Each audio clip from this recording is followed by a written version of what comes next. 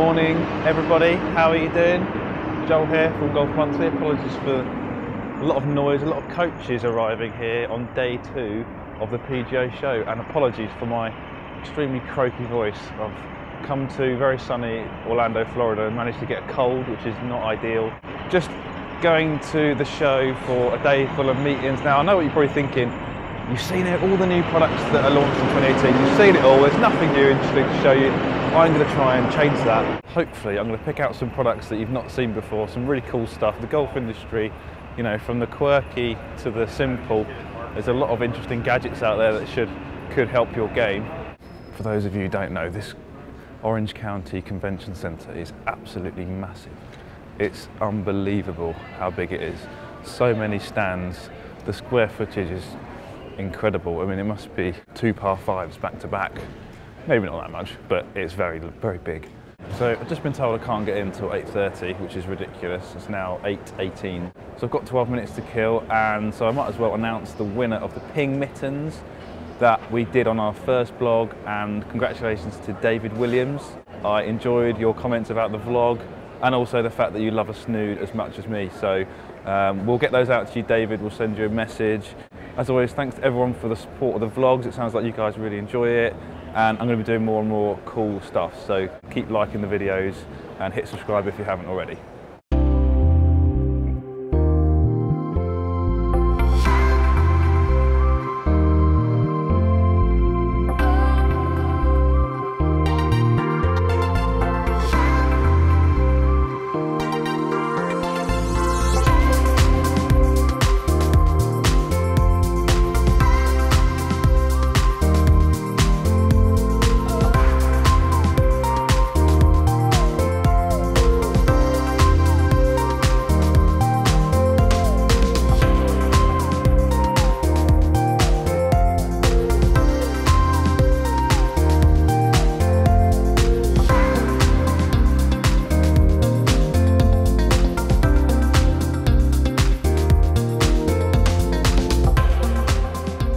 Right, as you can probably tell, I'm not still at the PGA merchandise show. I'm back home to film this talk through of my favourite 5 products from the show.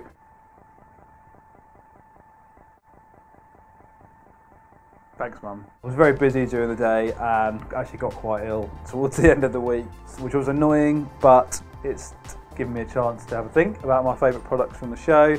And yeah, I'm going to pick my 5 for you now. Just want to talk about the show really. For those of you who don't know, PGA Merchandise Show, I say it every year, but there was a really good buzz and excitement about what's coming in 2018, and that's all down to the products. I met some really nice people and some not so nice people. And that excitement comes from the products, all about the products. And I picked 5 of my favourites, which I'm going to talk you through now. Product number 1. The first product I picked is the Bushnell Hybrid. I haven't got one, I've got the little leaflet here which tells you all about it. Now, first thing to note that I have to tell you, it doesn't come out until May 2018 in the UK, so you've got a bit of a wait for this, but I can give you a sneak peek of it. This is laser and GPS combined. There's a few things I really like about it. The first thing is when you pick it up, it's so lightweight, you cannot believe how lightweight it was.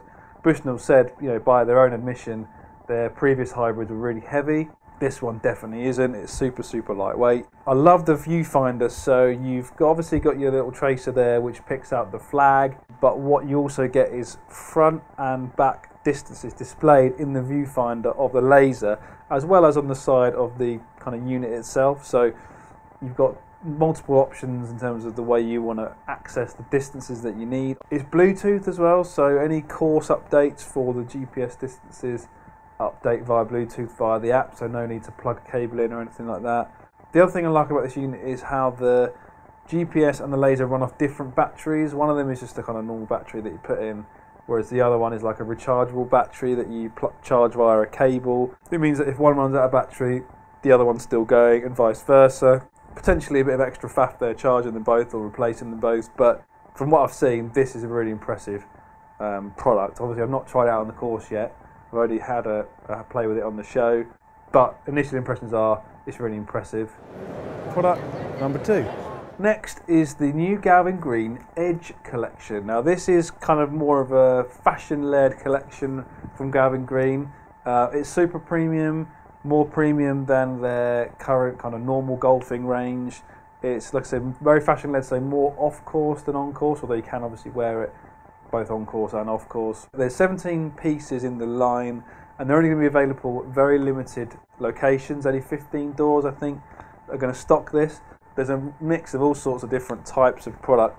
You've got like bomber jackets, more fashion-led pieces. There's things almost look like tracksuit bottoms kind of thing. There's like jumper-style pieces. So it's really innovative, different thing that Galvin Green are doing with this. Really thinking outside the box, combining fashion with a little bit of performance and style. Not available until later this year. Going to be really, really super premium products, but really impressive nonetheless. Product number 3.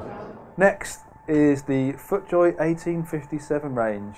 1857 is the year that FootJoy started making golf shoes. This is a super, super premium range of shoes, gloves, clothing, basically the best of what they can make.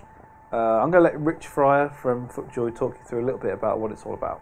FJ 1857 is a collection of products that's really aimed at that discerning golfer, the golfer who says, hey, I just want the absolute best of what you can make. I want the finest materials, I want them to be put together by craftsmen, and the amount of care and detail that I want to be involved in it. And to a degree, the price is not the issue. I just want to feel the absolute best I possibly can. And the range we put together is really exciting. It encompasses footwear, so we're talking Italian leathers, Goodyear welts, full leather outsoles, and on the apparel side, materials like cashmere, Supima cotton, mercerized cotton, those kind of products as well as a fantastic glove. It's very much about the product, it's also about the packaging, the whole experience, and answering that consumer need. So there you go, that explains what it's all about. I had a look at all the products, I think they're great. The shoes are fantastic. I love FootJoy Icon shoes, those classic saddle shoes, and those wingtip options as well are fantastic. Can't wait to get my hands on them. Unfortunately, it's not available until 2019, so we've got a long way to wait until we can get our hands on those.